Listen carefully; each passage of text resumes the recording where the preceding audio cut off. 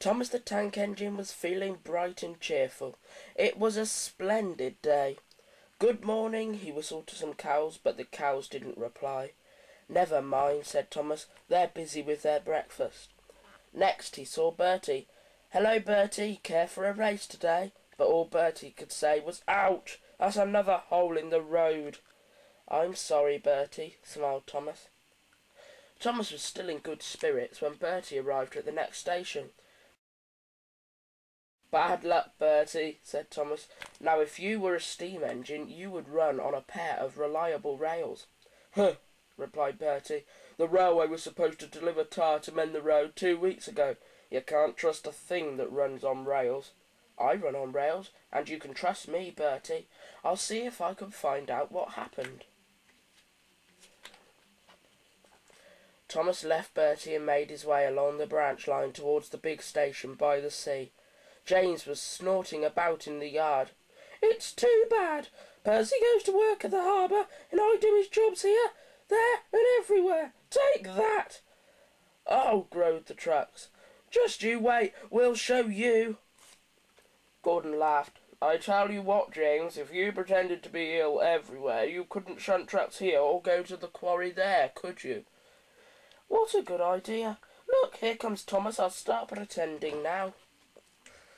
Thomas was sorry to see the engines looking so miserable. "Cheer up, it's a beautiful day." "Yes," grumbled Gordon, "but not for James. What's the matter?"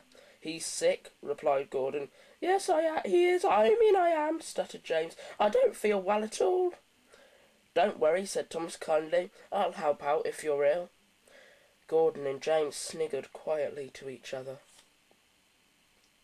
Some of James's trucks were coupled behind Thomas, and he steamed away to the quarry. The trucks were still cross. "We couldn't pay James back for bumping us, so we'll play tricks on Thomas instead. One engine is as good as another." But Thomas didn't hear them.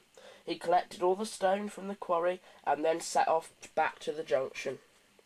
Danger lay ahead. "Now for our plan," giggled the trucks. "Go faster! Go faster!" "Slow down!" called Thomas's driver, and applied the brakes.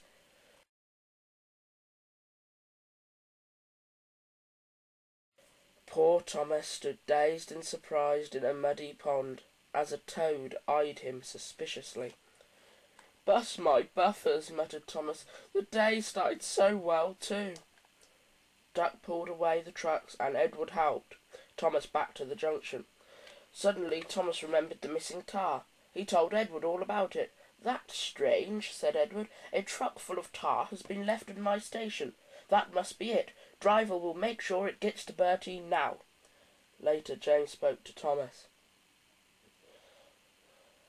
"I'm sorry about your accident," he muttered, "and so is Gordon. We didn't mean to get you into trouble."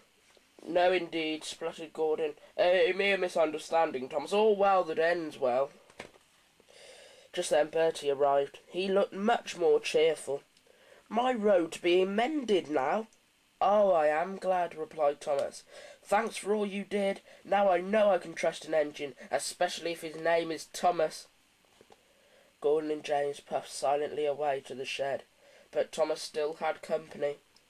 "Well, well," he said, "what a day for surprises." The toad, who was looking forward to a ride home, noisily agreed.